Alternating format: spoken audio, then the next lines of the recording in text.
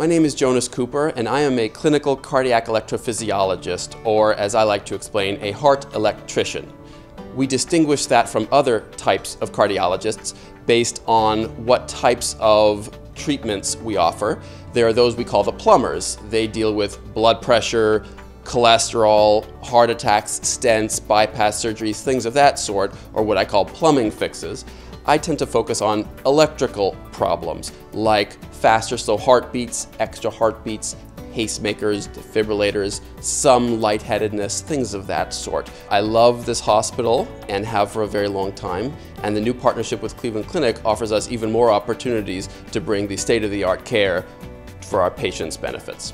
I do find people sometimes don't pay as much attention to their symptoms. Perhaps they are caring more for other people in their lives and maybe are not making as much time for themselves, and they say, well, it went away, then maybe I don't have to worry about it. But your heart rate is not supposed to be terribly abnormal, and when we find that people are having extra heartbeats, it's often helpful to have a conversation, potentially do some home monitoring. We have some other techniques to figure out what's going on, including little monitors that you can actually put inside you. They're about the size of a paper clip. There's really not much to it.